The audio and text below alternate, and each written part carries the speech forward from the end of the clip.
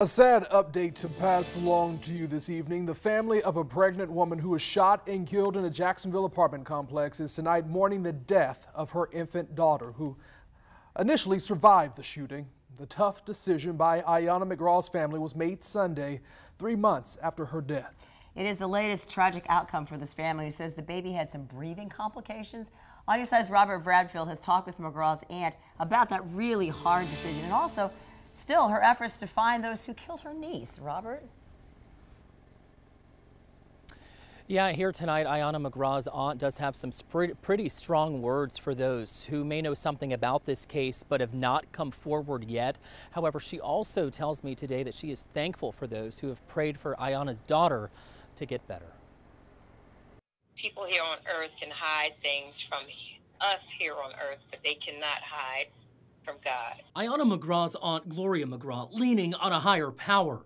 3 months after her niece's shooting death, the family is still waiting on any break in the case, which has taken another sad turn.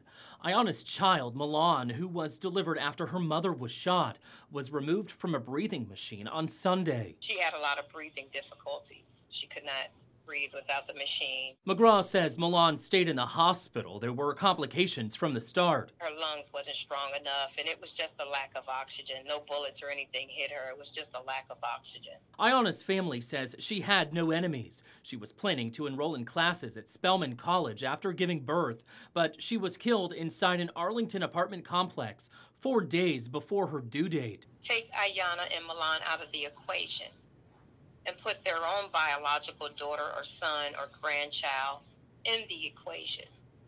What would they do?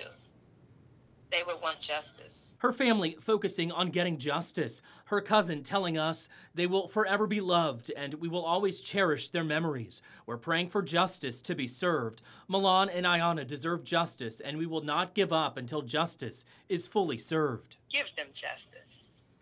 Let their soul rest in peace, and give us closure as well. Now, the family also telling me tonight that they are waiting on detectives for more information on this case. No arrests, though, they say, have been made. Also of note, Iyana was 19 at the time of her shooting death. She turned 20, we should say, 2 days after Christmas.